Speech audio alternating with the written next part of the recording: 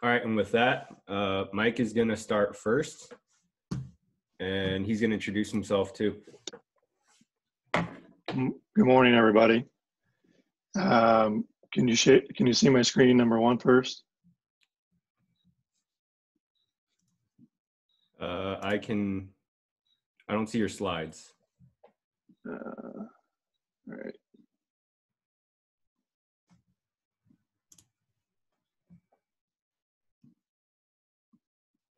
How about there?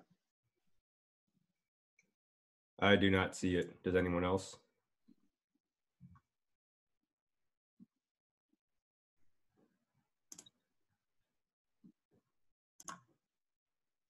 Niall said he can see your beautiful face. There we go. All right. Sorry about that. So good morning. My name is Mike Reiman. I feel like a bit of an imposter to this group. I actually teach in the White Ivory Tower. So, but I do have a background, and I am an athletic trainer, and I have taped a few ankles, and I've sat in on several middle school basketball games. So I do have that background, but I am looking forward to sharing what I know, but also I hope this is going to be very discussion oriented in the sense of what everyone else is seeing, and because mine is definitely going to be slanted towards more of the literature but also some anecdote as well. So so that's me.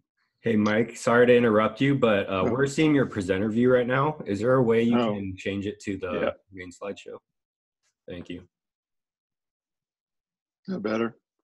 That's perfect. Thank you. All right. Sorry. This will be good practice because I'm starting to teach next week on Zoom, and so this is not going well. All right. So just a couple of things here is I want to kind of talk about how I'm going to try to stick to the literature as much as possible, but also just realize that there is a fair bit of anecdote related to this area, and the more and actually what kind of started me on this whole thing in FAI is in 2003 is I was working in an athletic training environment, and I had a patient that I was essentially trying to decide if they needed surgery or not, and so as I went through my PhD and everything, I felt like I kind of started knowing things. And then the more I stay in this, the more I feel like I'm going back through the Dunning-Kruger again. So probably going to potentially be more questions than answers. But I do think that the fact that we have a lot of questions in this area is a lot more great opportunities ahead for all of us. And I do think that maybe some of those questions and answers are different depending on what kind of environment we work in. For example, if you look at the literature, the literature would suggest, and Andrea Sinner's work would suggest that if, athletes typically have either adductor longus or hip flexor injuries, versus the environment that I typically work in is much more likely to see, somebody that's going to go to surgery. And if you look at the surgical rates are astronomically increasing. They're increasing more than any other surgery we've ever done. You're seeing 2,500% increase in rates over, a 7-year period. And so then the question becomes, well, is it the next greatest thing besides sliced bread, or is it a train running out of control? And like most things, it's probably somewhere in between. But if you look at the post-surgical outcomes for these patients are not doing as well as healthy controls. So it's probably not sliced bread.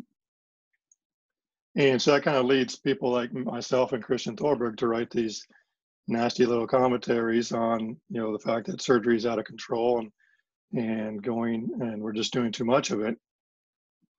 But then as we age and as we self-reflect and as we get challenging patients, we realize, well, some of this is our fault too, because we're not providing patients or surgeons a good enough alternative, and our foundation for rehab is pretty shaky at the moment. So what is FAI? And essentially it's a mechanical abutment. Either the femoral head is too large or the acetabulum overlaps it too much, which potentially leads to labral tears, chondral problems, and this whole cascade of events that eventually is thought to lead to osteoarthritis. And so this is by far the most cited article from Reinhold Gans in 2003. And in 2003, this is a cross-sectional study, and he kind of looked at a whole bunch of hip arthroscopies and saw these larger than normal femoral heads.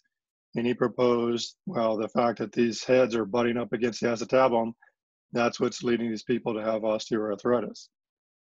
If you really look at the literature, though, this concept has been around since at least the early 1900s, and Meyer described this kind of a concept in 1934. And so, but this article is pretty much what has led us to think that FAI is a death curse to future osteoarthritis.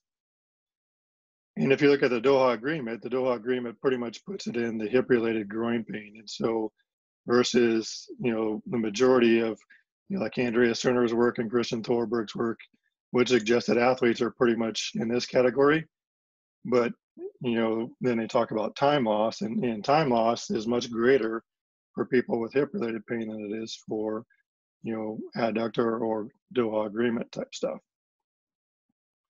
So then in the same commentary, Christian and I propose this term, FAI syndrome, because these people are very heterogeneous and they don't have the same presentation.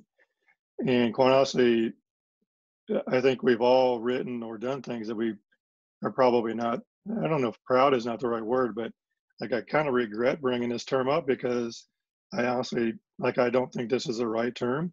I honestly don't know what the right term is, but the reason I kind of regret it to some degree is because it was adopted by the Warwick Agreement, which I'm also an author on as well. But the point is to truly diagnose these people is you need to look at their signs, you need to look at their symptoms, and their imaging all together, because one of those alone is not going to help with that. And then I had the fortune of just recently publishing another agreement paper that talks about FAI as a subcomponent of intra-articular pain, along with chondral and potentially acetabular issues as well. So when you look at FAI syndrome, is you need to kind of really look at, well, how prevalent of a problem is this? And it's interesting is if you look at true epidemiological studies that have looked at people over years, it's really quite rare. And now granted, this is a Netherlands study, and there are definitely studies that show that the rates are different in the States than they are in the Netherlands or, in different countries. But in this study, it was less than 1% of the population, which thinks, well, why are we making such a big deal of this? And if you combine that with other studies by Frank and other people that have done studies on people that are asymptomatic and showing, that 50%, over 50% of athletes have CAM, and 65 to 68% of non-athletes and athletes have actually tears in their labrum in their hip. Why are we making such a big deal about this? And maybe this is way overblown, and maybe my 2015 viewpoint was actually correct. Well, and then you get a patient like this, and this is not actually my patient. This was posted on Twitter here recently, but I had this, after I wrote that viewpoint, I had this patient that came in that had this huge, very similar to this, had this huge carpet lesion, and was 24-year-old athlete. I was rehabbing him for a period of time, and even retrospectively, so essentially this patient is doomed to have osteoarthritis and for a total hip probably by the time they're 40. And I saw this patient for probably 2 months. And looking back, and so it's like, looking back on it, I'm not really sure what I would have done different, because then you scour the literature and say, okay, what am I missing? And you talk to people like Richard Souza, who has dedicated his life's work to this kind of stuff, and this is really my question for this entire talk is, what are we, what are you guys, what am I doing? How do we determine this is a patient that needs to go to surgery? Because if I saw this patient from day one and knew what the result was, I would not have done any rehab and I was sent to surgery right away. The problem though is surgical rates. We don't know if these people are truly getting better as a result of surgery or not. But if you look at the literature, there are no correlations to limited range of motion. There are no correlations to limited pain. There are even no correlations to mechanical symptoms in these individuals. And so this makes this very challenging because 55% of athletes as much as 55% of athletes in the study, and as much as 61% of ballet dancers in a study have grade 1 and 2 cartilage changes. Now, those aren't carpet lesions like this, but are those a big thing or are they not? So, so the question my only question for this talk for everyone is, when do you refer this patient out? So then, well, part of it is figuring out, how do we diagnose these people? And so, and I know Vien sent this, this bottom article out, and a lot of this work is based on some of these studies, and these are definitely studies I would suggest writing, not just because I wrote them, but other people that helped me write them are smarter than me. So, and just remember, we want to look at signs, we want to look at symptoms and imaging all together. So what is the evidence for all these? What is the evidence for subjective symptoms? So we did a Delphi study, and we asked experts, what are symptoms that you guys look for to see if somebody has, intra-articular and or FAI syndrome? And these are the things that they listed. Pretty much deep-seated groin pain, mechanical symptoms, stiffness. And then you look at, okay, so then what we did is we published a study that looked at, okay, all these people that went to surgery, what were their surgical indications? And so this is a Peters study that we published. And if you look at what they found is 38% of them had symptomatic hip pain. Only 14% of these people had mechanical symptoms. And if you look at the literature related to cartilage injury and acute traumatic labral injury, those people tend to have mechanical symptoms. And probably one take home I would take away from today is, and as a result of going over this several times, is people that truly have mechanical symptoms that are consistent are probably very challenging to do well with rehab. And so that's one thing that I've probably learned over time. But the other thing is these people have all kinds of symptoms. Their symptoms are all over the place. They're very heterogeneous. And unfortunately, the mechanical symptoms are only in less than 20% of people. And anecdotally, in my clinical experience, I would suggest very similar rates. So we truly don't know what the diagnostic value is. The only thing that we probably know is if they don't have those signs and symptoms, if they don't have deep-seated groin pain, if they don't have mechanical symptoms, if they don't have those things, that potentially helps rule that out. But even then, is McCarthy and Bisconi suggest that actually that may not actually be sensitive. And so this becomes very frustrating because what happens is these people end up having pain for up to 2 years.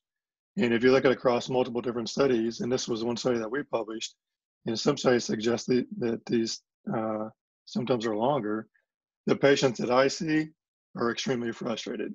They go see the surgeons I work with, and they've had problems for 2 or 3 years. They've been to rehab multiple times. They come to see me and they don't want to go to rehab. I mean, they ask me, well, why am I coming to see you? Because I've tried this 3 times and it never worked. And so that's typically the patient that I see. And we've actually even tried to do conservative trials where we try to have patients come in and try to have them go through rehab and see if we can avoid surgery. And we had to drop this trial. We actually had a funded trial that tried to do this, and we actually had to drop the trial because we couldn't recruit patients. So what's their physical exam? And so this is what's been suggested by the experts. Limited ranges of motion and is pretty much the primary variable. But if you really look at it, there are, when they go to surgery, there are a lot of people that have limited internal rotation and or the combined hip flexion and internal rotation. But even then, that's only about 1/3 of the patients.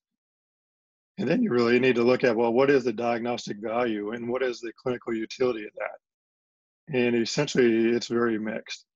There's two different large systematic reviews, and one says that range of motion is limited in these individuals, and one says that it's actually not limited. Then the other confounding variable here is there's new studies coming out that are actually suggesting that femoral torsion and or acetabular retroversion are actually probably bigger variables than limited range of motion. And so, but I mean, so how do you diagnose that? I mean, if you look at, tests like Craig's test, they have poor correlations to MRI studies. And the other thing is, even if you diagnose it, what are you going to do about it? And so then if you look at, well, maybe it's sport dependent, because if you look at a study out of Australia, it suggests that there actually probably is no correlation between a larger than normal femoral head and limited range of motion. But then if you look at if you look at hockey studies, they actually suggest that there is actually a correlation between limited range of motion. But even hockey players, and I know this will probably be discussed about later in rehab, is hockey players in any sport, hockey players, a goalie is a way different athlete than than a linesman. And if they do the butterfly technique, I mean, they're a different individual. So the take-home point is range of motion is not an absolute correlation to intra-articular pathology, but it potentially is sport dependent. What about special tests? So the hip impingement test is the most commonly described one. That's what pretty much everybody uses. And if you look at the diagnostic value, it's much better at screening than it is at ruling in. So it's much better at excluding the potential for somebody to not have the condition. So it has what's determined as a moderate shift in ruling out ability and only really a very small ability to diagnose. So the take home is that if the patient is positive with this test, that is not really helpful. Actually, it did not improve your pre to post test probability at all. But part of the problem, and well, there's a lot of problems, but one of the primary problem is before you did the test, they had a probability of 90% of having that condition in the first place. And I can expand on that later if someone wants to. The take home here is the only time a Fader's test is helpful in the environment that I work in is if that test is negative. How does it work in an athletic training environment? There actually was a study, and I don't have it on here, but a study out of Germany and Switzerland that showed that pretty much the same. That it's only a screening test, and even then, is the precision or the precision of that result is pretty limited. And then the bigger question is that, what exactly are we testing when we do something like Fader's test or Hawkins-Kennedy test? And to me, it's remarkable how similar these types of tests are.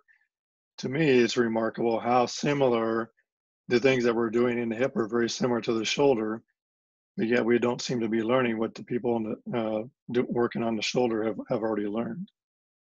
Because if you look at it, the psoas runs right in front of the labrum. And there are actually people that are now starting to describe these 3 o'clock labral tears, which are thought to be as a result of the psoas rubbing up against the labrum. And so now surgeons are coming in, they're starting to do psoas releases, very similar to tenotomies in the biceps tendon and the shoulder. We're doing the same things that we did in the shoulder when we're having the same kinds of problems. And now we have all this other soft tissue and nerve related stuff there as well.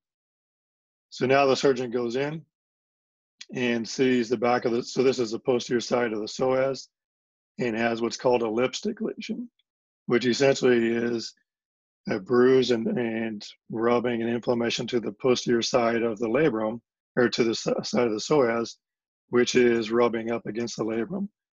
So the surgeon says, well, I can fix that. And so what they do is they release that. And what we now know is the psoas actually contributes at least 15 to 20% of restriction of the femoral head going anterior. The same thing that the biceps tendon does in the shoulder. And the other thing is, now we're starting to see tons of people that have synovitis. And a bunch of studies, especially ballet studies, are actually suggesting that relief of pain from intra-articular is probably more related to synovitis than it is due to anything else. So one test that I actually do like is the Thomas test, but not from a standpoint of looking at tightness, but more at looking at from a standpoint as I lower their leg down, am I creating mechanical symptoms, clicking, catching, and is it consistent? And so as I lower their leg down, do they consistently pop, catch, and click? The problem again is that this is very few individuals, and this is one study. So I tend to go from a more functional standpoint, and so this was a nice study by Femi Aini, and what they did is they simply had people squat as deep as they could, and to see if they had symptoms. But not very many studies are actually utilizing it. And even if you look at people that have symptoms, so the good thing is the pretest probability is very low, but a positive and/or negative test with squatting has a minimal ability to help diagnose somebody with FAI syndrome. And part of the problem is how do we diagnose FAI syndrome? It's essentially, to a large degree, based on how large somebody's femoral head is. And original studies said, well, it needs to be 50 degrees. And then we did a bunch of epidemiological studies and found out like 80% of the population has 50 degrees. So now we keep increasing this number. And so the alpha angle is this constantly moving target. And we have a study that's going to be published here pretty soon that suggests it probably needs to be at least 60 degrees. But if you look at imaging, MRI is a very good reference standard. One thing that I really like for when the surgeons use is intra-articular injection. The problem with intra-articular injection is it's not very diagnostically accurate. So even though I think this is the way to go, but if you look at the studies, it's not overly impressive, which is pretty disappointing. And again, it maybe comes back to is, what are we injecting? Are we injecting a synovitis that may calm down on its own if we calm the individual down? Or do we truly have mechanical problems here? And so in summary, the diagnosis is pretty much based on a ruling out ability. In negative mechanical symptoms, negative deep-seated groin pain, negative Federer's test, those all help rule out the potential for FAI syndrome. But again, those are in environments like I work in, not necessarily in the athletic training room. And then you look at, well, what are the outcomes? And if you look at the outcomes, and like I've alluded to before, is the surgical rates are exponentially increasing.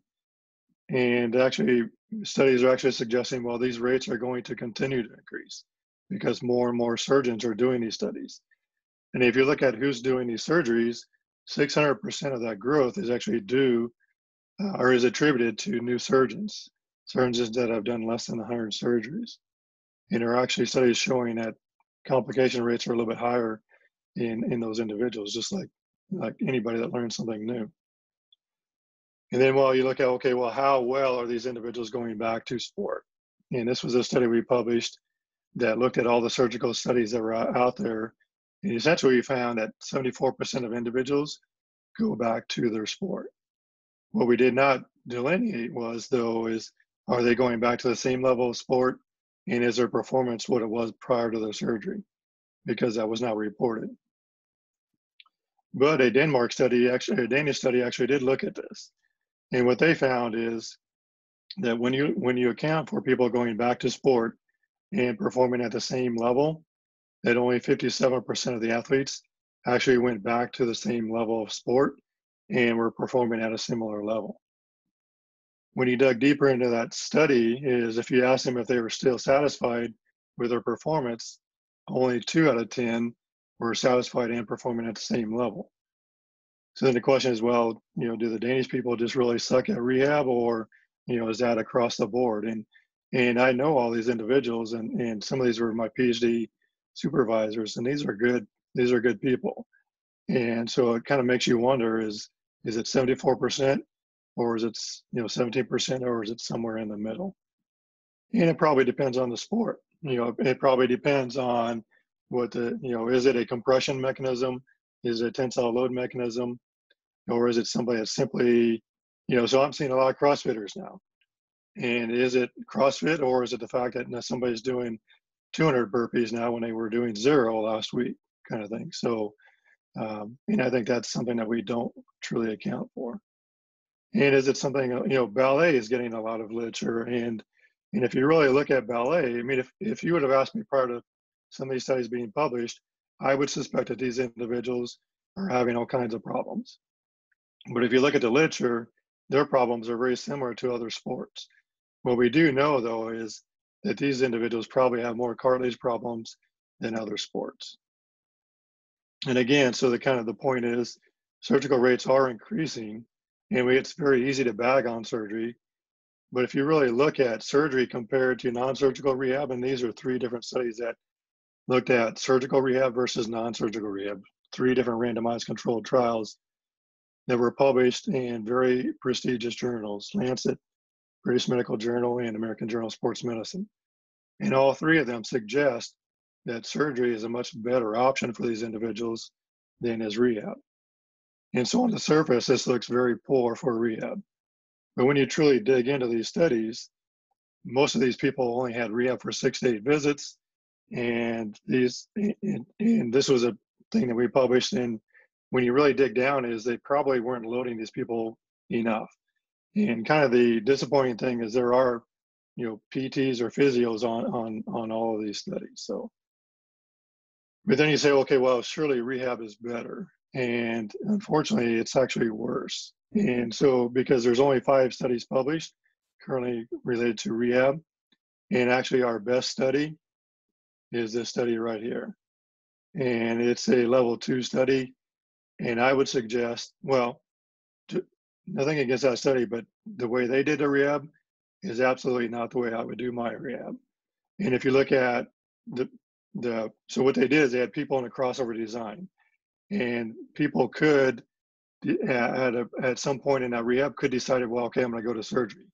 And I forget the exact number, but a huge number of patients actually pulled out of rehab and ended up going to surgery. So we have a lot of work to do in rehab, in my opinion. And then there's this study that we just recently published, and then the question becomes on rehab or on surgical studies, is it the surgery or is it the rehab? So if surgery is not, if only 80% of people are truly doing better or doing as well as they did prior to surgery, because if you look across the board, 80% of people pretty much do the same or better than they did prior to surgery. So is that the fault of surgery, or is that the fault of the post-surgical rehab? And this was a study that is just actually being published today. And essentially is the post-surgical protocols are very inconsistent. And I think we all know this. And even where I work, we have 2 different protocols. And to some degree, that's necessary, right? And so not everybody's individual, not everybody functions the same, but even not everybody uses bracing consistently. Not everybody limits weight bearing, even for microfractures. And not everybody does CPM. The point is we are not basing our post-surgical rehab on biological plausibility and or biological studies. So the outcomes are pretty much so there's a lot of outcomes, but the consistency is relatively poor. And is that a surgical problem, or is it a post-surgical rehab problem? The only thing that we can control is the post-surgical rehab. And my question that I always try to ask myself is am I addressing everything that needs to be addressed? Because if you look at some of the newer studies out there, patients that go to surgery, their mental, so they've measured, so Dan Ron and Chad Cook and there's 4 or 5 of these studies that have measured comorbidities prior to surgery and then comorbidities after surgery. And surgery does not cause comorbidities, so I want to say that. But what they found is the comorbidities, especially mental comorbidities, are actually increased after surgery. And so why that is, I cannot exactly tell you. But I think that when we're doing our rehab, whether it's non-surgical and or post-surgical, is are we trying to address everything that that patient presents with? Because I think the last thing that we all want to come through our door is this patient, a 20-year-old patient with a carpet lesion that you were rehabbing for 6 to 8 weeks and you thought you were doing the right thing, and then they go to surgery and now they are cursed for having uh, osteoarthritis and a total hip at probably 40 years of age. So that's my question, is how do we figure out who this patient is? Thank you.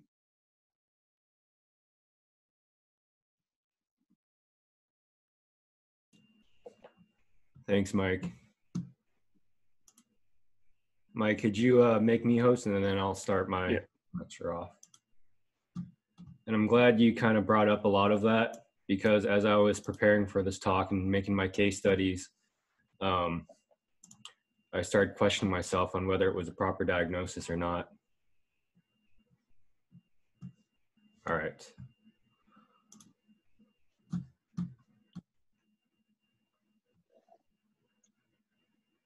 So let me screen share.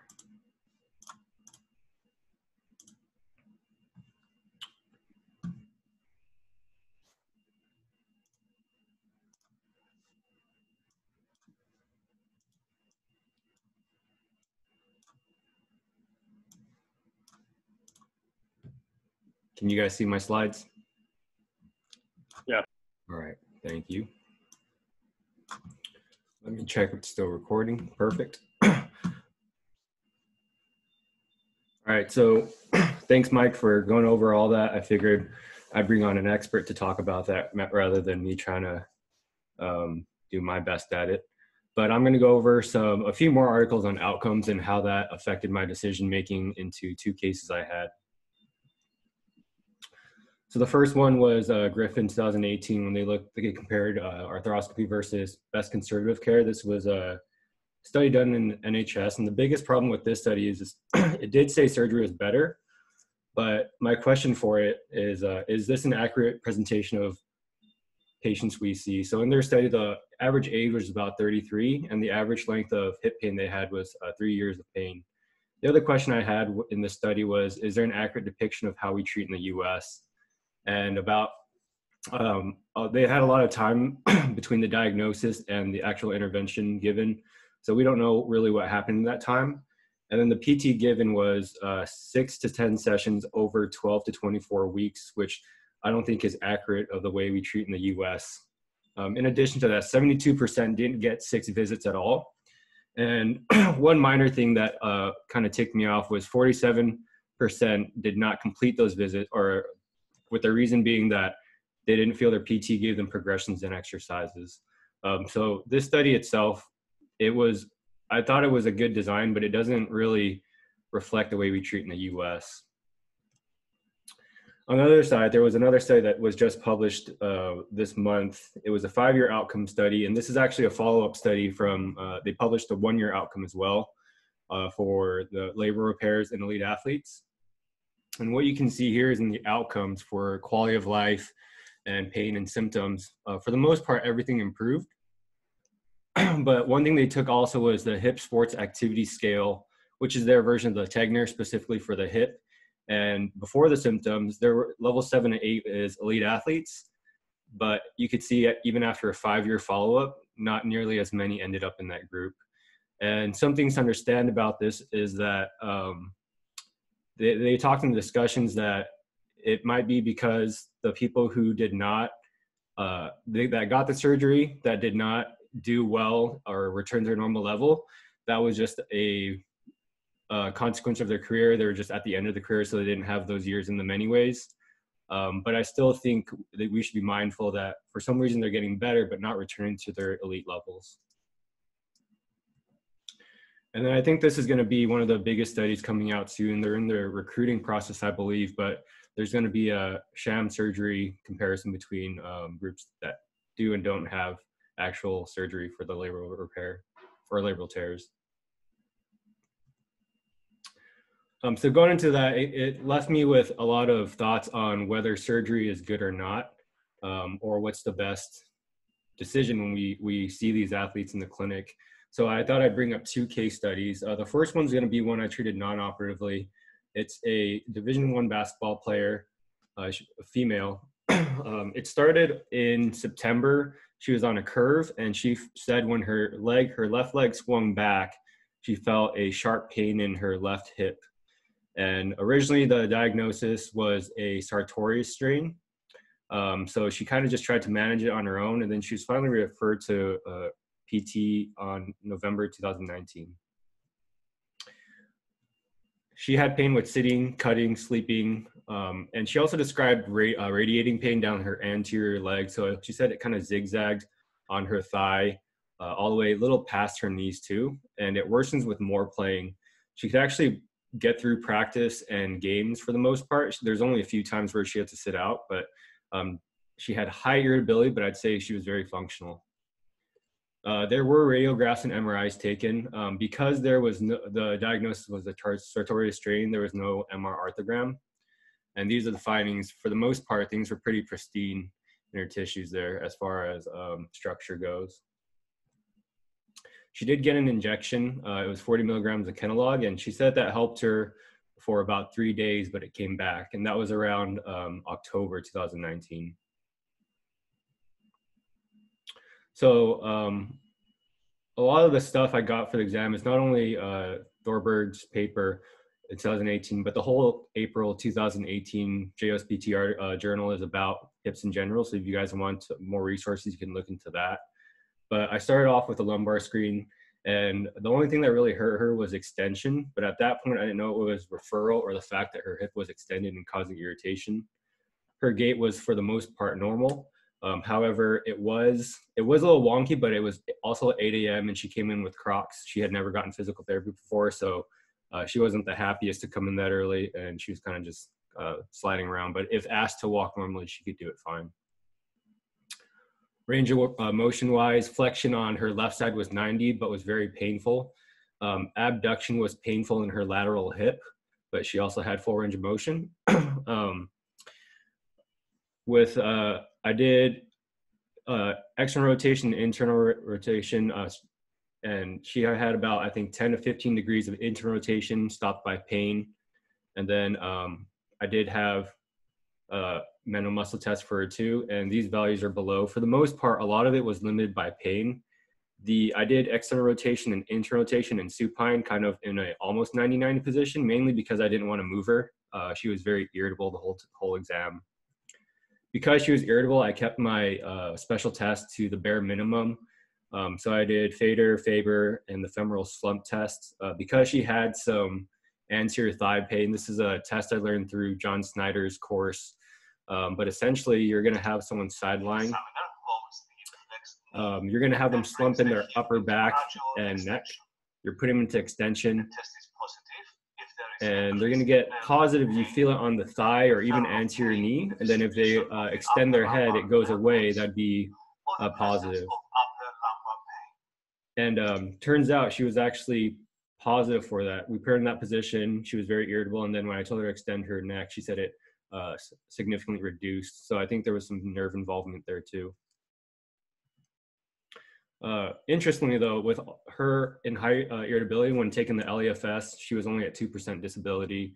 And it does make sense because she was able to play through it. I think if I had her do the HAGOS or a hip specific patient reported outcome measure, I think it'd be a lot worse.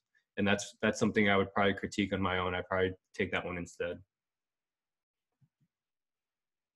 Treatment-wise, a lot of it was education and reassurance. This was her first injury ever, and me and her athletic trainer, Scott Spernoga, we had to talk for about 20 minutes after the session to her because she was unsure of how it would affect the rest of her basketball career. So we reassured her that, this is at the Division I level, you're going to have some aches and pains, and based on her function, we feel like she's going to do well. We're probably going to go the non-operative route.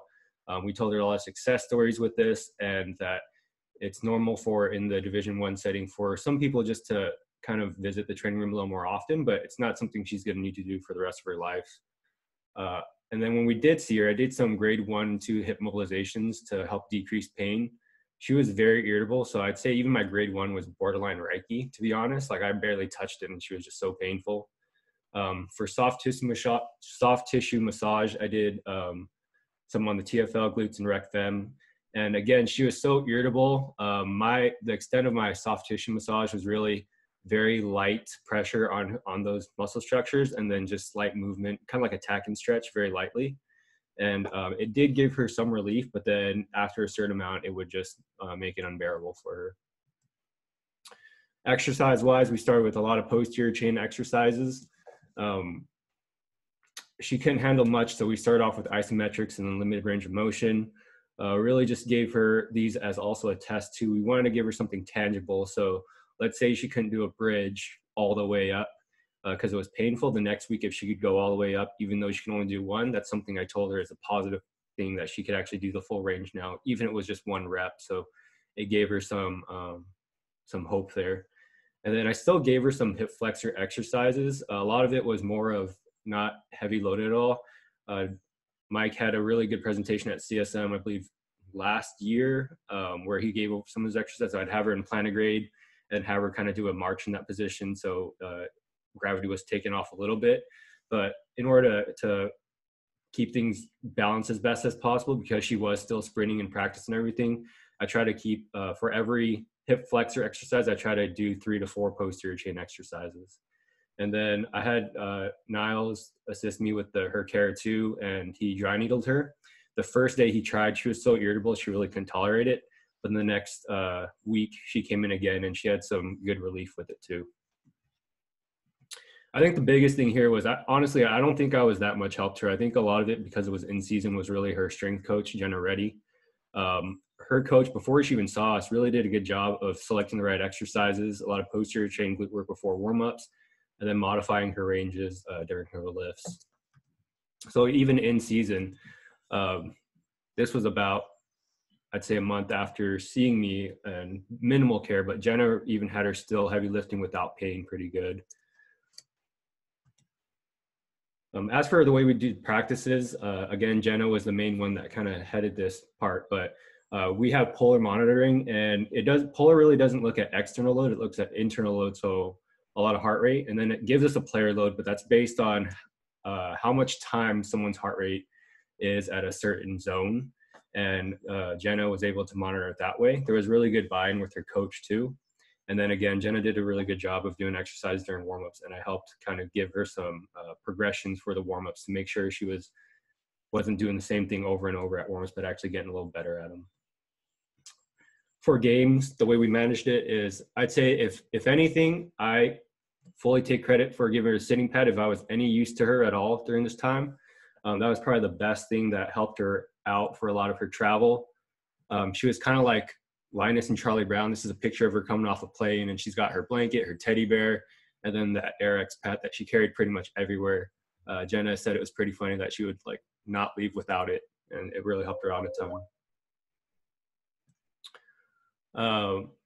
For practices and games, we did hip spica, which helped her a ton too, and pretty much she couldn't play without it, so we allowed that. And then during games, some might not like this, but I was all about heat packs. Basically every quarter we ran and got a new heat pack for her, because it helped her stay pretty warm and pain-free if she was to take a rest on the bench, because she was playing pretty high minutes too. As far as postseason, once the season was open or over, we did do rehab twice a week. At this time, she was already at home because COVID hit pretty hard over here. But so we did rehab twice a week, and then she was doing some of Jenna's home exercises sent to her home with the whole team. And then pretty quickly, as I think it was just 2 weeks ago, we moved down to rehab once a week over video, and then also gave her exercises. Just last week, she started interval running as well. When I asked her kind of like a sane score question of how do you feel your hip is on a scale of 0 to 100%, she said 85%, which we feel really good about. I talked to her coach just yesterday about the progression for it, but basically I'm really just going to check in with her and see her one more time next week over video. Dan, I would give her your return to sprinting program, but Jenna's got a really good progression that she's going to do with the team too. So she's going to finish up her running program. But overall, I feel this was a good case of a non-operative route, although it was over a few months. And I guess the question I have in this case when I reviewed this to get ready for this talk was it truly a labral issue, or was it a nerve issue? Was it just irritation? What really happened there? Because just like Mike had mentioned, some of the exam wasn't clear cut in this, but overall, I'm just happy she got better and she was able to play high minutes and produce well too. The next case I'm going to talk about is someone in the operative route. So this was a high school quarterback and pitcher. And as you can see with throwing, you could put a lot of torque on that hip. So it was something we wanted to pretty much manage carefully. For him, pain started in November 2019. This was around the near end of his football season. And then he was referred to me in December 2019. It was worsening, but then 2 weeks before he was referred to me, he said he was squatting. He just felt a very sharp pop and pain in his left hip. And it hurt him when he was sitting, squatting, sleeping, and walking. So it was quite irritable then. So the main reason with the main thought process with this was just timing. So again, this was December. And then in my head already, I'm thinking about timing. If he got surgery, it would take about 4 to 6 months. And then for football, it would start in heavy conditioning would start in June for him. So I want to be very mindful of that. And we did have a talk about him missing his junior season of baseball, but potentially playing maybe summer ball if things look good. So with that thought in mind, this was his management of care. So again, he saw me 2 weeks after re-injury. So that's week 3 on there. I will say right at that time, I told his primary care physician that he was having this problem just in case we wanted to move things a little bit faster. His primary care physician said, yeah, just send him over if you feel he's not getting better, but thank you for letting me know. So we tried doing 2 weeks of rehab. This is about 4 times a week. Once was in the clinic, once was in the training room, and then twice, there's 2 basketball games a week where I'd go before the game and see if we can do anything there with him. And he literally didn't get better at all as far as his pain and symptoms and function. So at that time, because the primary care already knew he could get him in immediately and check things out, his primary care physician said, let's still continue with PT, but let's put an appointment with our surgeon on in 3 weeks from now. So we still rehabbed a total of 5 weeks, but he really didn't get any better there. So after they met with the surgeon, everyone collectively decided to do the surgery there. And again, I think looking back at it, I'm happy that he got some rehab, but it obviously wasn't working. So I think he was an individual that would benefit from surgery, especially because there have been decent outcomes with surgery, especially now that we've moved essentially 2 months ahead and time is ticking for his senior season of football. So a week after that, he got surgery. Post-operatively, it was a lot of circumduction. SpongeBob here has a closed-chain version, but my mentor, Jeffrey Betts, who might be on the call, taught me some really good progressions for it. But essentially, we started kind of doing a log roll and then having them bend their knees a little, moving it slightly, and then the classic circumduction where you put their foot on your shoulder and you slowly move it around. A lot of it, too, was contra-limb stretching, so having them do knee to chest, and then they'll feel a mild stretch there, and then lumbo-pelvic training. And this was consistent with what our protocol said. For Gunderson's protocol specifically, it was partial weight bearing for 2 weeks, and then weight bearing as tolerated at 3 weeks. And microfracture different, but he did not have any kind of microfracture surgery there. And then our surgeon, so we have 2 surgeons, one uses a brace and one does not. I'd say I treated 6 last year, and all of them were from the surgeons that didn't use a brace. And honestly, they all did really well. I'd say 80% of them were athletes, and there was no issues through their whole plan of care without a brace. Phase 2, I put Mike Reiman stuff. So again, I went to a CSM talk. Last year was pretty much, I dedicated CSM to learning more about FAI. And so Mike had some really good stuff about like active range of motion, being in quadruped, doing some rock backs, changing your having your heels together to allow for more external rotation as you rock backs. And then again, kind of the plantigrade progressions of hip flexion strengthening, in addition to, of course, the most important thing, which is the posterior chain and hip muscle strengthening. And again, that's consistent here. It's really just getting full range of motion back in our phase 2 of rehab. And I felt I feel like this phase is actually probably the easiest part. They're generally out in less pain, and the range of motion generally comes back pretty quickly. And then phase 3 is going to be to be continued. That's going to be for next week, where we talk about late stage rehab and return to sport. But in general, it looks like this. We allow at 3 months to start testing for running. I'll go over what I did for him, but we could start doing a lot more exercises that are more intense in that sense. So these are my references. Go Deeks as usual. And then from here, now we can start our discussion. And so let me check the chat real quick. All right, let me move this over here. I don't think there's too many direct questions on there, Vien. It's just more commentary on doing what the athlete needs and getting them ready to play. Okay. Can you guys all see my screen still? Yes. I'm just going to unshare so we can see everyone's faces as we start discussing. Brian, is there anything in the chat regarding questions going on? We just got one from Dan. Just what dose of circumduction do you think is necessary, appropriate?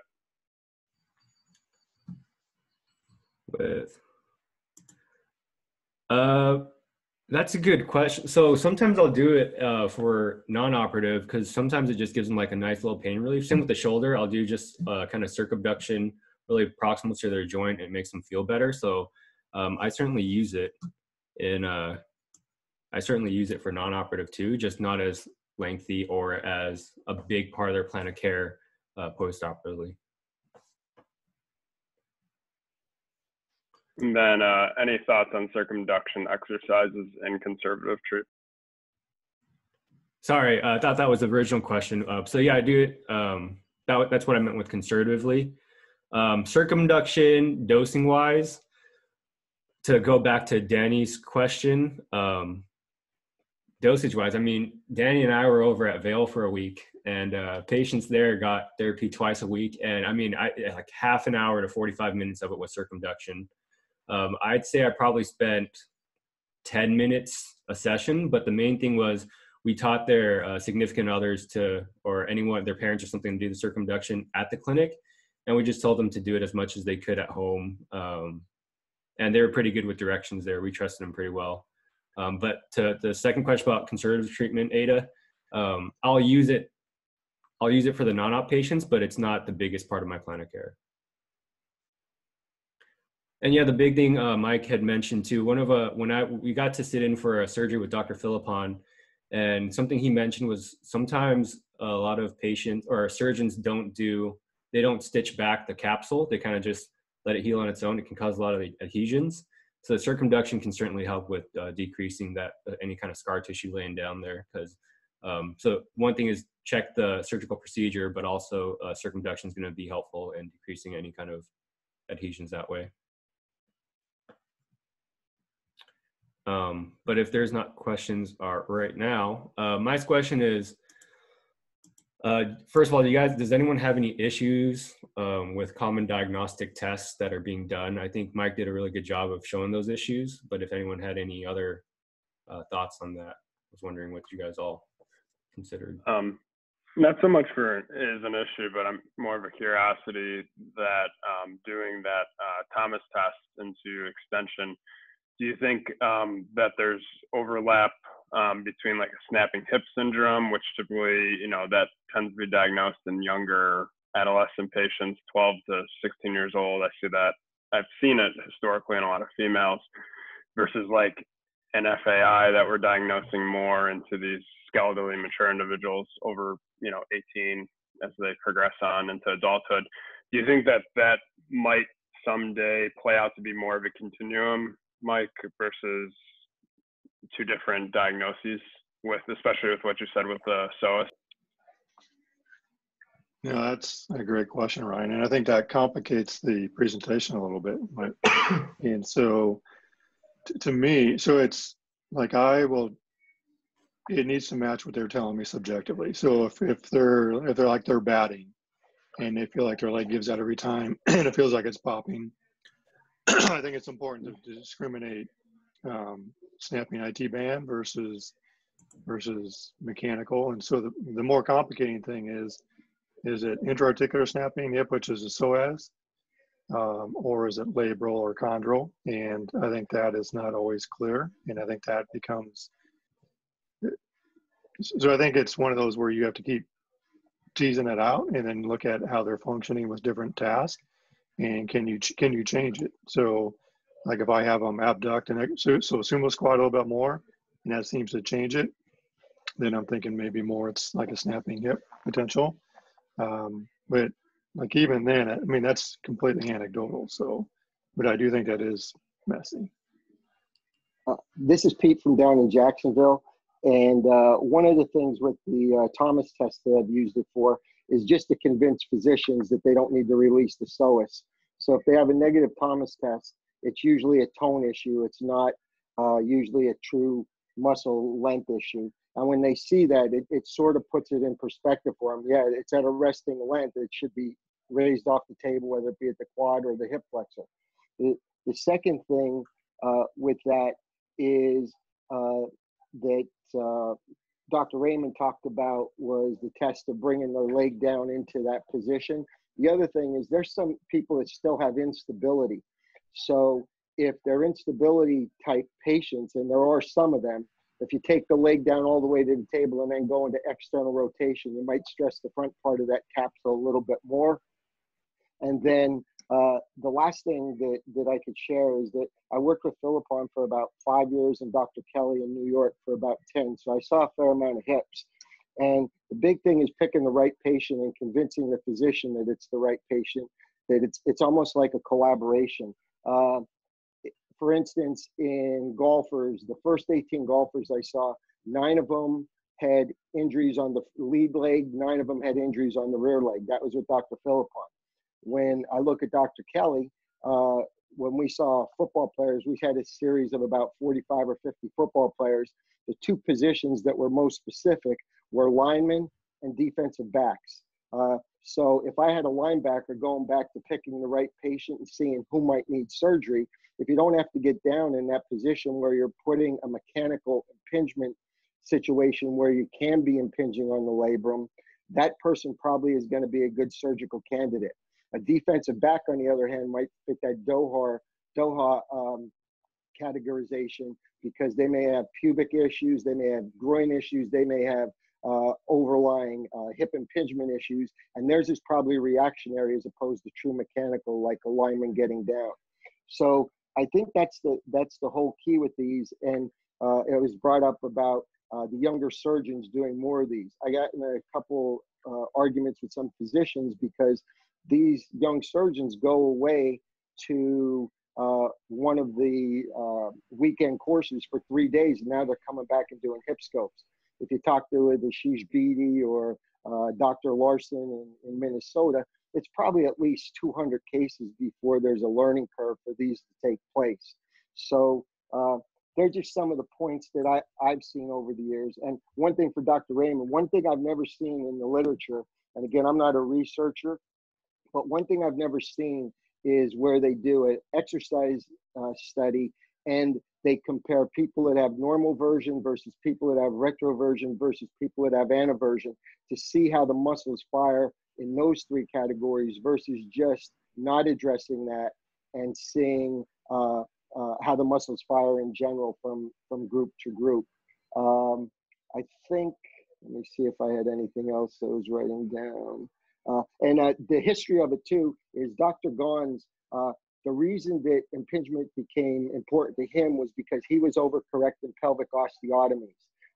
And that's how he saw impingement. And then with Dr. Philippon coming in and starting to do cases, what ended up happening there was that he started to see the pincer lesion and then also seeing the bump on the side of the femur. The last part is that I've seen a lot of surgeons that have done these cases, and not everybody uses circumduction, and they still could have decently good outcomes.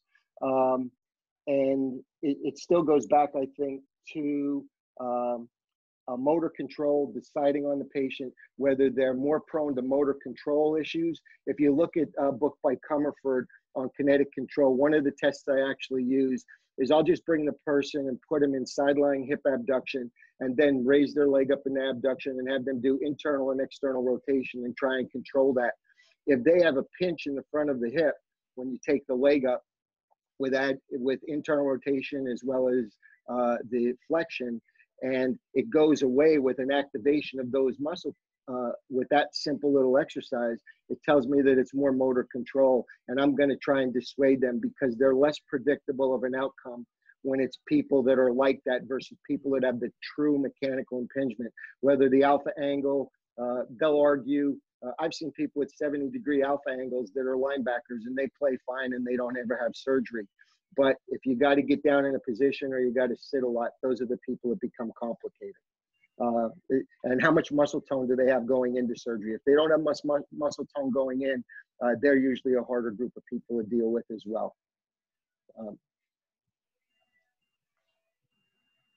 Thanks, Pete. That's a lot of good stuff. Yeah, I'm probably going to rewatch this again because those are really good questions you asked. I would have never even thought about the firing position, but based on retroversion and all that stuff. So that was a good point and all that too. Yeah, I think a couple of good points there, and definitely don't remember all the points, but Thomas test, I think what you have to do when you do that is like I do contract, relax, and oftentimes what will happen is they'll drop down very quickly. And so I think you need to be careful about your interpretation on that. And I do agree with Pete on the hip. So there's actually a test called hip extension external rotation, which is essentially what Pete was alluding to, is you bring them into a hip extension from a Thomas test position, external rotation. And if they're apprehensive, it actually has really decent diagnostic values. We published a study in JOSPT on that.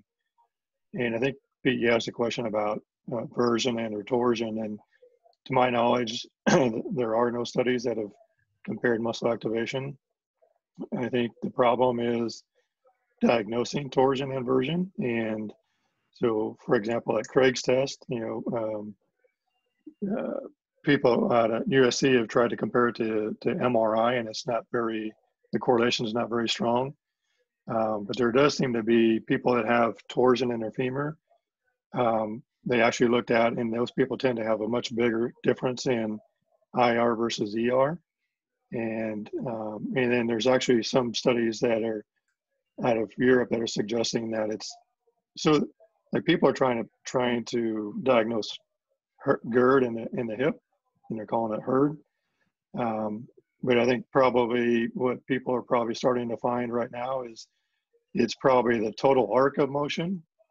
So like this just fascinates me. Like I don't understand why we don't learn what we've already learned in the shoulder and extrapolate some of it down. And so there's some studies out of Europe that are suggesting it's maybe not limited IR, it's the total arc of motion. So very similar to where we started with GERD, 15 years ago. But the point is that this area is so new that like everybody's trying to find something, and so there's a lot of anecdotal stuff, and that's okay to some point. So for instance, one of the things that's pretty interesting, I was, I think, one of the first people that sent an athlete to Dr. Philippon in the late 90s. And what was interesting is back then, before we even looked at impingement, they went in, they had a labral tear, and it was a golfer actually, that every time he squatted down, his hip would get stuck and locked. And then I could take him after that happened because he couldn't rotate into his rear leg. It was always his rear leg. You take him back to the hotel, you do a little distraction, he'd stand up, he'd rotate fully. So we knew he had a mechanical problem. So back then what Dr. Philippon was doing is he was just taking in the torn part of the labrum, not the whole part, but just the torn part, shaving it off. They'd stripe the capsule to just like an old capsulorrhaphy, which may or may not have worked. And we had people playing 4 to 6 weeks later. And then what happened is everybody thought, oh, this is the magic thing that's going to happen for people that we've missed all these groin and hip things. And then what happened is then the first 60 or 70 he did, 30 came back with still consistent pain, which led to, okay, there's something else going on here. And then that's where you saw the FAI that was actually start looking for it. And then he starts shaving it down and repairing the labrum and doing a labral repair. And then now there's even people doing labral reconstructions where I don't know, the stuff that God puts in is probably a lot better than the stuff we try and put in ourselves. But I mean, I know that there's surgeons that are taking off the whole labrum and using an autograft of some sort or allograft. And I just don't see that. I just don't see that, because if you look at Dr. Gahn's work with the suction seal effect and what happens with that and the amount of compression that goes against the cartilage in the joint, if you believe in all of that, it makes sense that the suction seal is important and is why a fair number of people get better. But what we saw in the evolution of this, I think, is that whether it be with Dr. Philippon or Dr. Kelly, is the better patient that you pick, the better the outcome was going to be. Sometimes you would go into those cases, into their clinic hours for post-ops, and they'd be painful in the early years.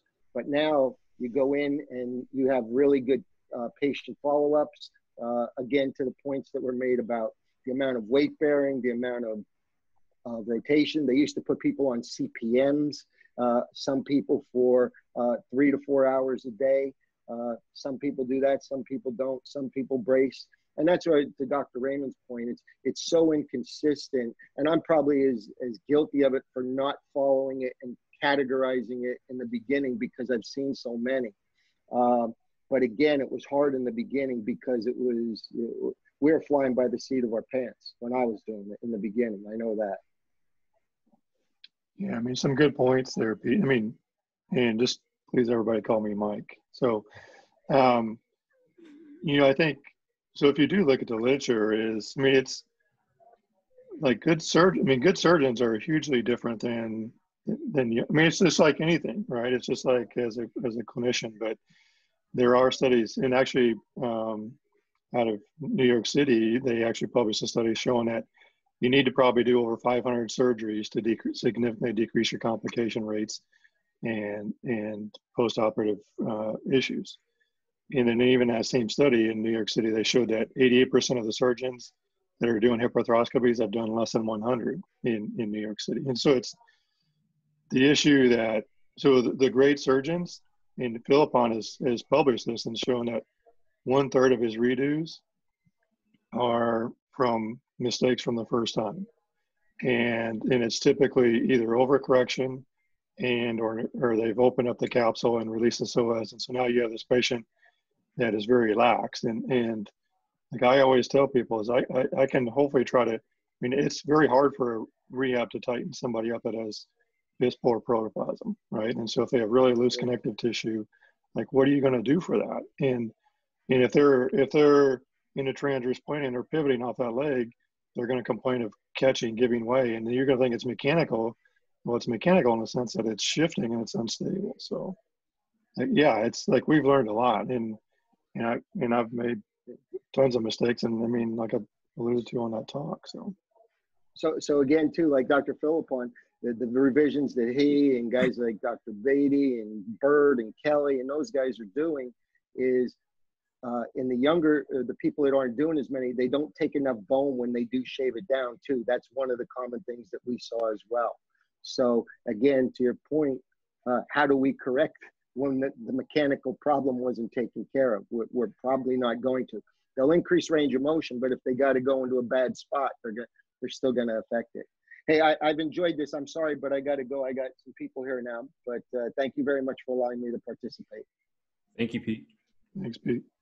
But yeah, Ryan made a good point. It's something I've seen too about a lot of people want a hip guy at their practice now. I think the folks at Oregon State, they'll drive their athletes an hour and a half way to Portland just for their hip specialists there. So I think it's becoming something prominent. And even at Wake, we have a surgeon who specializes in the only hips really here too.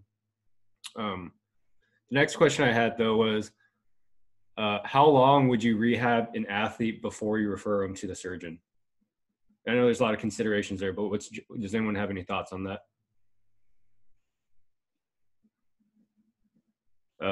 Maybe I'll start with both my cases. The reason for the first one, we didn't refer her to a surgeon. Well, she saw a surgeon at first in September, but The reason we didn't consider surgery was because she was very high functioning on a patient-reported measure. She was playing basketball fine, even though she was irritable.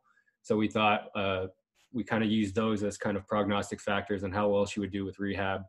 And then my second athlete that I technically referred for surgery, a lot of it came to time. So looking back at it, well, I'll go over it next time, but he was able to play a full football season, no issues. But also he was not getting better functionally.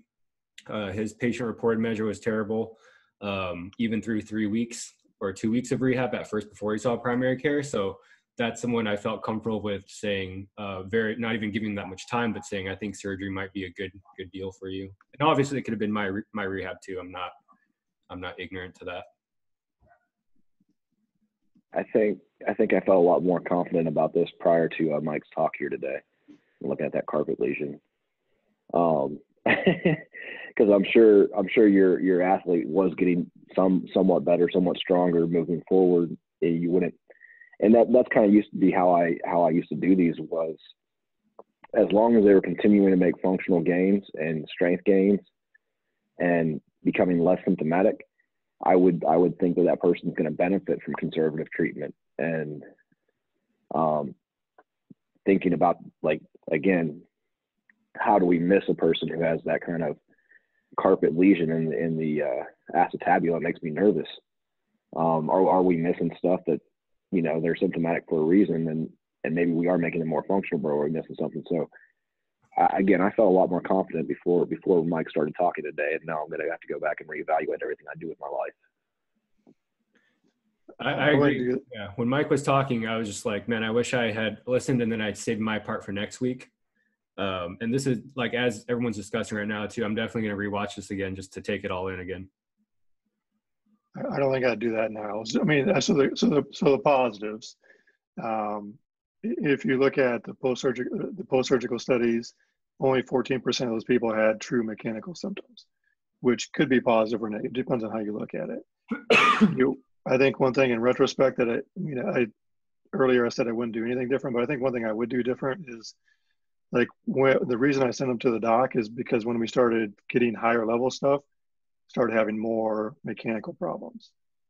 And so what I wonder is, did I scale them back too far to start, right? I mean, I think the natural tendency, like the young me, would have just said, well, just stop doing everything. I didn't do that, but I may have scaled them back too far. And then the other question is, well, that 6 weeks or whatever it was that really bad? And what we don't know is whether that person had surgery earlier or not. Does that make a difference? And then the other thing we don't even know is those people that have surgery for that probably still go. I mean, so my point is, like, is there a way for me to figure that out sooner? But, like, I'm not sure the consequences would have been hugely different one way or, I mean, that's what I keep telling myself when I go to bed at night. So, but I don't know. I think there's a lot to unpack with that. Like, how long would you consider non-op treatment, right? I think you have to look at, like, what point they're at to your, you said your athlete Vien could play his entire football season. I think that's huge, to consider, like, what's next season, or what's training going to look like, what their frustration is like this. Mike brought up, how these people go, like, at least 2 years, or at least, at minimum 4 months before kind of getting to these diagnosis points. What the surgeon's, confidence level is in what they're looking at and what their outcome is going to be. If they're on the fence, maybe more of a conservative approach.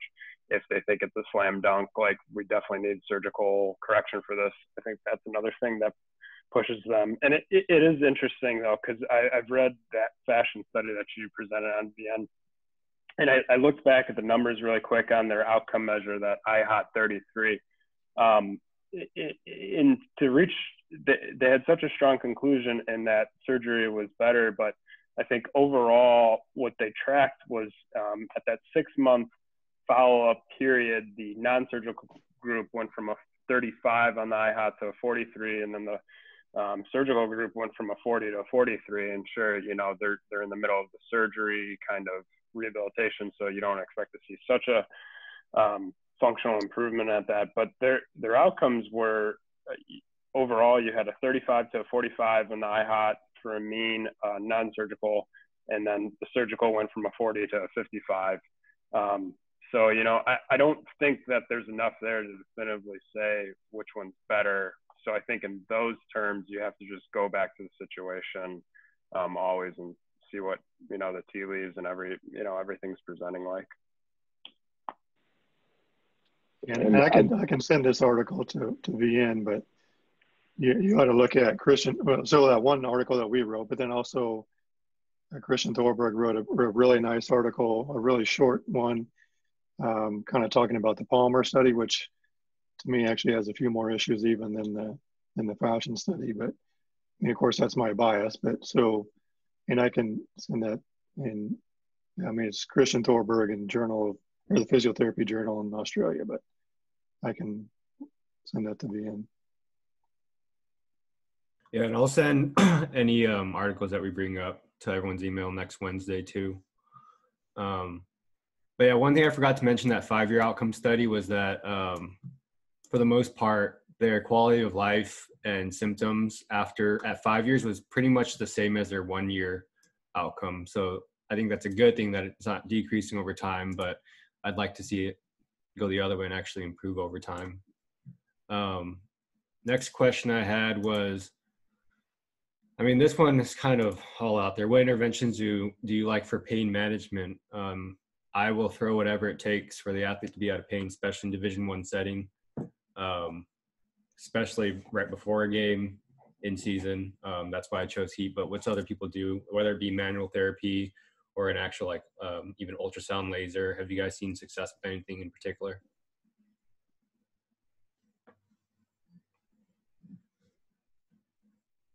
All right, moving on. How's everyone's phase 1 protocol? I'll jump in there if nobody else will. Niles, you want to go? I mean, in our setting, reduction of pain, especially depending on time of year, I think is important. Are we able to shut them down a little bit and calm it down? Or if they're in season like our athlete was, what can we do to help manage it in season to keep her as functional as possible? And I tend to stay away from stuff that has zero evidence, but the stuff that's 50-50 evidence or above, I will probably steer into that. I think there is a lot to be said with decreasing pain to make someone more functional. And as long as your intervention moves towards function, I'm good with that, and I can get behind that. Now, if your intervention creates a crutch for them that they always feel like they have to need it, that's a whole other talk for a different day. But I do think as long as we can move people towards function and explain to them how it's helping them to move them towards function, so they won't need that intervention overall, I think that's the big things. So I'm actually post-op FAI on my left, and something that was really effective during my rehab that my PT instituted was she was extremely aggressive with going after trigger points in my quads, just hold and just really like almost something that I've learned here at Duke is just like, if you really go after a trigger point and you hold, you can almost get that twitch contraction to occur. And she was doing a lot of that. And then she did a lot of hip flexor releases on me, just you're really going over that area where the psoas is. I know, you're not palpating that, but it really was extremely effective for my case. I look back on it now that I got that done after my first trimester at PT school. And knowing what I know now, maybe I was overusing my anterior chain to just be able to walk, with the kind of brace I was using, and it was just extremely effective for getting me out of pain. So definitely anecdotal, but worked for me. Yeah, we had a soccer player here who really benefited from that too. One of our athletic trainers had a really good kind of like hip treatment with soft tissue and deep pressure like that, and that helped her out a lot too. So I don't think you're alone on that one. Jeremy asked a good question, Jeremy O'Keefe. What is the group using as objectives to assess progression in rehab to decide if the patient is progressing well? For the case of the basketball girl I treated, So the first day, she couldn't even tolerate a single or a straight leg raise without pain. And then we got her to do that. So that exercise was kind of the test retest. And then the next time she couldn't do a single leg bridge, we just kept it partial range of motion. And then sooner or later she could do that. So we're getting treatment in as well as a test retest. And then I kind of saw her get over the hump. I know she was playing basketball, but in therapy, when I just had her try to do a jab step, just that motion, the speed of it hurt her quite a bit. So we slowed it down. We had her pause a little bit more, lengthen the amortization phase. And then the next session, we'd have her do it fast and she could tolerate that. So, because in her head, her function and pain is going to stay the same. So she feels that she's not getting better. But I use those exercises as something to help me decide if she's getting better or not. And also to give her a tangible thing to feel that, oh, you're right, my movement's getting less painful and feeling better that way. That's just personally what I use. And I also use range of motion too. So hip flexion supine. I'd say 50-50 people improve with that. People who don't improve over time is the one I'm more likely to send to surgery after making decided motion with them. Anyone else have any input on what they measure as far as test retest? Hey, Vien, this is Mike Zaro. I would say I don't always use range of motion as sort of an outcome measure or a way to stage progress. If somebody's got a true, bony or anatomical block, the likelihood of their range of motion changing significantly probably isn't great. Maybe a few degrees here and there as it relates to overall guarding and kind of a protective, guarding of their range of motion. But I wouldn't expect someone to make, 20, 30 degrees change in their hip flexion if they have a true cam lesion or something like that. Yeah, I agree, Mike. That's why I kind of said like 50-50. I kind of saw it. But I would say that people who did have a within session change in range of motion, I felt better about at least. But if they didn't, it's not something I put my hat on as far as them not getting better. But that's a good point there. Daniel Karam asked, referring to torsion, how much do you play around with their stance position with squat, and do you find that it helps? I'd say 100% of my patients, that's the first thing I do. They say it hurts when I squat, and I'll say, all right, let's change your position to more external rotate, see if that helps or not. Does anyone have that, or I'll go into the next question? Hey, Vien, on that note, we can widen their base and turn their feet more into external rotation, which will, and there's been a few studies that talk about constrained versus unconstrained squats. Mm-hmm. Is an option. Other weight room modifications you can make for them or have them do a high bar squat versus a low bar squat. Front squats are better, or a better option than back squats. When you're looking at deadlifts and stuff, like the hip extensor moment's better. Like, so if you're looking for hip muscle activation, deadlifts are great. But, again, just with that trunk being more in flexion, it could irritate that front hip. So, and when we're working with strength coaches and stuff, I mean, one of the things you could say is have them do deadlifts or cleans or whatever from blocks, or above knee lifts. I mean, that's a way to appease the strength coaches and stuff. And then the other thing I would add is that barbell hip thrusts have been shown in a few studies to have really great glute max activation. So again, it's another weight room modification you could use to allow people to still get some work in. And then the last one I would add is that putting a band around the knees in a couple studies has shown to increase glute max activation. So by turning on that lateral hip a little bit more, it may provide a little bit less irritation. So for all that's worth. Thanks, Dan. That's a lot of good ideas, and I'd say half of those I hadn't even considered, so that's useful. Yeah, one thing I do is, like, instead of squatting and say we're doing non-operative, I'll tell them do a step up, because it doesn't involve that, if they're doing it correctly and you cue them correctly, they're not going to lean over as forward, but they're still getting that strengthening and that knee range of motion they would like. But there's a lot of good references. Daniel Karam asked if you could post that reference. Dan, I'll probably get that from you after through an email. Rick? What reference specifically? It's like there's a bunch of articles in that, so I don't know which. What do you suggest he PubMeds? What keywords? What's that? What keywords should we PubMed to look up the different squats as far as trunk position and all that? I mean, I know that with like front squats, you're gonna have less impingement there, but is there anything in particular that you like? You mentioned one study first when you talked about all that. I already forgot. You know what I think is going to be a lot easier is I'll just probably send you guys the presentation that I did on this. That'd be useful. Thank you. I'll just send that out later. Then let's see. Rick Jorritz said, going back to treatments, I've had a lot of luck with lateral distraction, adding some PROM while distracting. I agree, Rick. I think I think a lot of people start with that for pain management. It didn't work for my basketball athlete just because she was so irritable, but I definitely tried that first. Then Ryan Jarima, to Dan's point on deadlifts, seen some success with pushing single leg deadlifts more than double leg in this population. Obviously, had a limit to how much overload. Yeah, I've seen that too, Ryan. I would think single leg was more painful on one of our athletes that was coming back from this, but actually she said it was less. Because I figured with the angle of it, if you're doing single leg, the foot's going to be more in the center, so it might cause some pinching, but she actually felt better.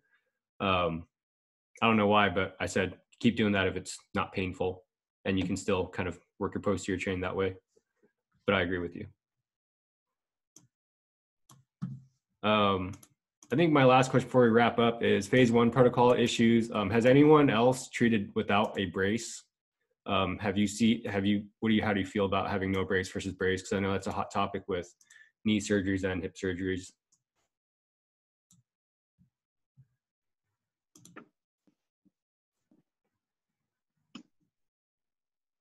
All right, seems like no input. I'll contribute. So, like if you look at the literature, it's all over the place. But I know of several people, like some colleagues at USC, for example, that have completely gone away from it because they feel like the extra weight makes them use their hip flexor more. And so, like my preference would be to not use a brace, but one of the docs I work with uses a brace. And so, and Dan brought up some good points too. And I think the point that we all need to be just a little bit cognizant of is those are making the assumptions that it's truly mechanically abutting. And I mean, we all still have patients like you, Vien, where it's like they shouldn't be doing that, but they feel okay with it. So yeah, I think it's definitely, front squats are definitely better than low bar back squats, but sometimes people have to do that activity. So the braces are all over the place. Okay, thank you. Merritt asks, is there a significant difference between outcomes with labral surgeries with and without capsular repair? From what I've read, I'd say yes. And I'll attach that article. That was an article from Philippon. And then the last one we'll go over is I was curious on the group's thoughts on regarding pelvic version, proximal stability, excessive anterior. So it sounds like if we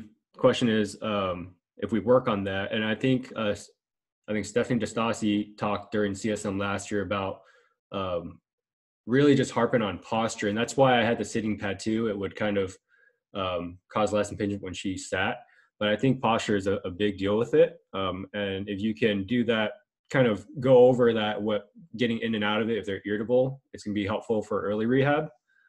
But I'd say that's useful there. And then Aaron from Memorial Hermann says there is no post-op bracing for the hip scopes, and that seems to do very well too. But overall, we're going to talk about this again. So if anyone does have questions, and I'll take this log too, and I'll look through if we didn't answer anything, and I'll put it on next week's discussion when we go over late stage rehab return to sport. But it is an hour and a half now. I want to be respectful of everyone's time. So on that note, thank you everyone for coming. Next week, Mike is going to be there again. And then I'm going to finish up my presentation on my post-op case. And then John Snyder is going to give us a good cluster of what tests he uses for return to sport too. So thanks everyone for joining this Friday again. Appreciate it. Thanks, guys. That was awesome. Thank you for coming. Mike, it's always good to see you, buddy.